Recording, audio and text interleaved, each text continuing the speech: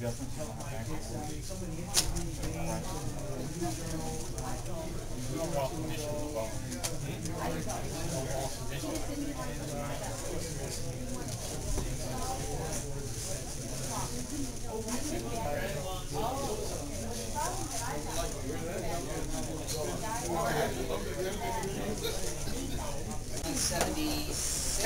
how you doing, my friend? 1977. Okay. I had put this book together, fanzine, after I got out of School of Visual Arts with Will Eisner. And I got in touch with some local comic book shops if they would sell it there. I sent a copy to Phil Suling. I only printed up 300 to start, and by the time Phil Suling got it, I think I sold about maybe 50.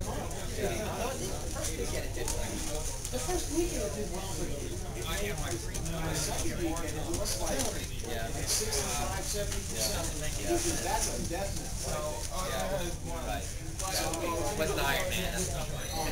See, now there's Iron Man. Iron Man came out in the early 60s.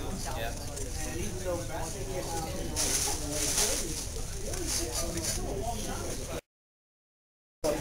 But he drew great heads and he drew good hands. And he has nice storytelling stuff. Storytelling, really moved. yeah, and it had mood and shadows a little bit. What do you about Gene Colan's art to me? Everything always looks like it's in motion. Right.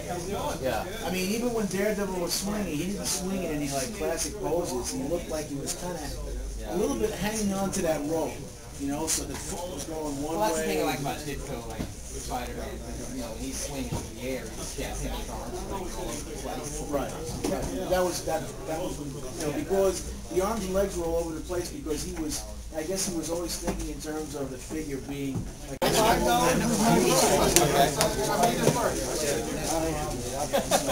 if you don't continue that way with a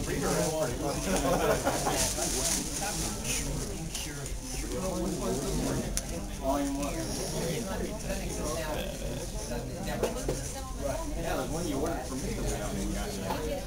Number 3. I don't know when the couple bags.